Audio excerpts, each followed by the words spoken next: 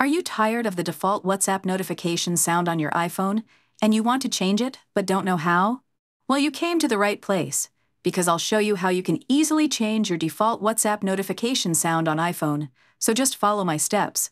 The first thing that we want to do is to open the App Store on our iPhone and just make sure that you have the latest version of the WhatsApp application installed on your device. If you see this Update button, then tap on that, and then wait a couple of seconds until the WhatsApp application is updated to the latest version, and you will be sure that you have all of the latest features and functions, including the ability to change the notification sound. Once this is updated, you want to open the app and click on the Settings option at the bottom right corner of the screen.